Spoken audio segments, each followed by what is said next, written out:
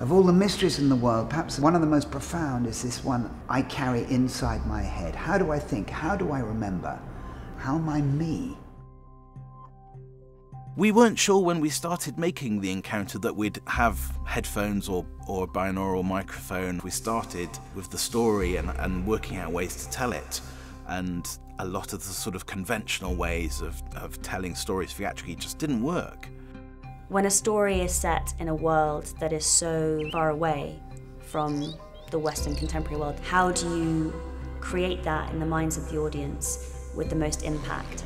I think once the themes of intimate storytelling, solitude, being lost, really started to rise to the forefront of what the piece would be about, I think it became really clear that it was a show that Simon should do alone.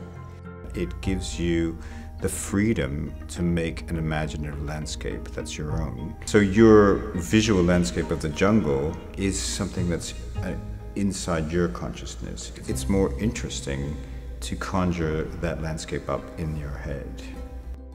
I have my daughter in the show. She is an emerging consciousness. And in a way, one of the things she does is she asks the most innocent questions.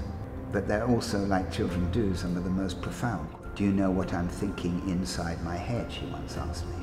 That is another thing that the encounter does. It's not just the story of an encounter between one man and other people.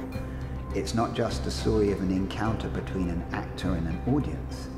It's also about an encounter with yourself.